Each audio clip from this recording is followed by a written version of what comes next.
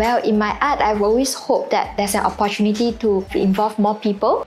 They relate to the art and they feel happy about it, but to have them being involved in the creation of the art, I hope it actually makes them feel like more empowered.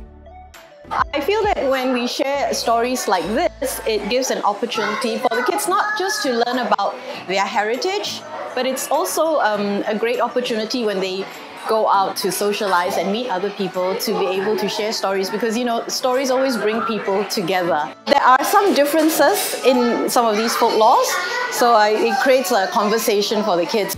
Who doesn't love a story, right? When we were having the workshop and the kids were, it was quite chaotic, they were running around, but it's so heartwarming to have kids run up and say, hey, I made this, look, I did this, and you can see the smiles on their faces, like they're so happy. So generally, that's what I hope that these kids can actually be proud of and be happy about. It's like, I was part of something bigger and I can do this.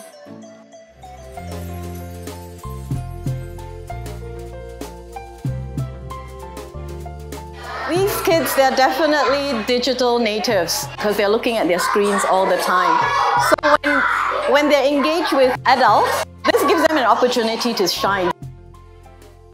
They were coming up to me, and they were so curious. They're asking me questions like, how do you get the idea to do this?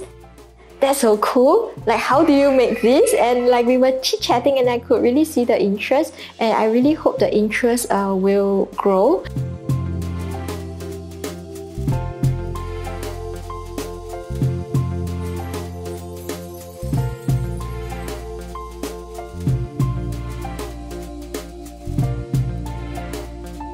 I feel happy and proud of myself when I'm doing this artwork. It looks beautiful and gorgeous. In the past, we used to engage vendors to design, fabricate and install lanterns on our lawn. But for this year, we decided on a different approach.